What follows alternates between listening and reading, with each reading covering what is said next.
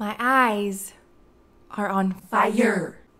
I have this thing where I continuously try to be like a super cool YouTuber and try really cool things, and then I what is it? Bite off more than you can chew, or whatever it is. I don't know the quote. So I bought myself this palette, the Makeup Revolution Jack palette, Nightmare Before Christmas, Beautimus. And I kept putting it off, like talking about it, because I wanted to, oh, hello, Bofer. You know what? Every time I start talking, he comes up to say hello. If you're going to say hello, you got to actually say hello. Okay, good boy. So before I went and used it, I was like, I'm going to do a really cool in-depth swatch video and like swatch every shade onto my eyelids.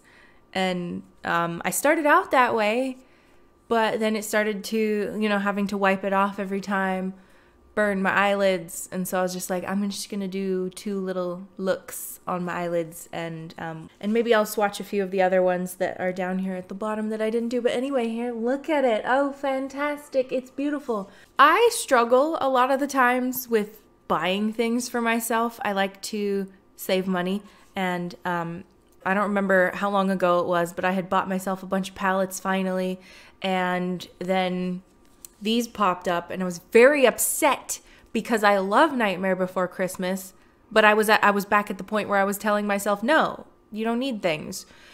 And then when I finally decided, you know what, I'll go ahead and do it. Like if I'm gonna splurge on something, why not make it this kind of thing that I actually love? You know what I'm saying? But then it went out of stock. I am tired of limited edition things. Can I complain about that for a second? Can we just stop that? Like, I get only making a few things at a time, but like, let's continue to make things if people are showing interest. I know there's a whole business process that I don't know about. It's fine. I'm just going to complain about it. But anyway, I started out doing every single one, like I said, and I think I got to about the shade Love, which is this really pretty, like sparkly pinkish color. And then that's when I kind of stopped and I started putting multiple colors on my eyes. I have this problem where my eyelid, there's a spot on my right eyelid that it doesn't look as bad in person, but for some reason when I'm putting eyeshadow on, the camera just makes it stand out so much more that there's this spot that color won't stick to on my skin. I don't know what that is.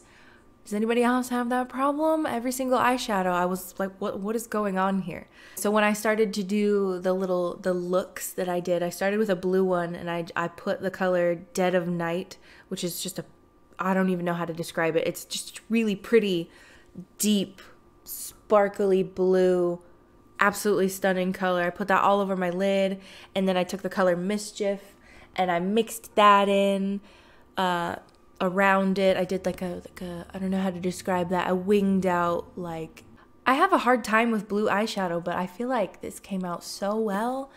And then on the other eye, I did like a purple and green. I really wanted to use some green. I was going to do all green, but I felt like it was too similar to the blue. I put the purple color Madness all over my eyelid, and then I blended it out with, the green, Oogie's Lair, and Everybody Scream. That's the other fun thing about this palette, is all of the names are just like, they are the movie. Like, we've got this green down here that's Oogie Boogie, and I don't know what Behemoth is. I feel like I'm forgetting something, but this light blue color that actually makes me think of Sally isn't the Sally color. Sally is up here. It's just light sparkly blue. Oogie's Lair, Bugs, Master of Fright, Sandy Claus, Pumpkin Song, Lock, Shock, Barrel, like cute freaking names. I've also realized that I need to suck it up and go back to see an eye doctor, because I've always complained about not being very good at eyeshadow, but I'm even worse when I'm putting eyeshadow on my left eye, because I have to close that eye to put it on, and this eye can't see. I mean, it's not blind, but I've got a slight astigmatism in my right eye, and so if I cover up this, I just don't know what's going on. And so I'm like trying to put eyeshadow on it like this so I can keep the eye open so I can see what I'm doing. It's very frustrating. Yeah. Anyway, back to the palette.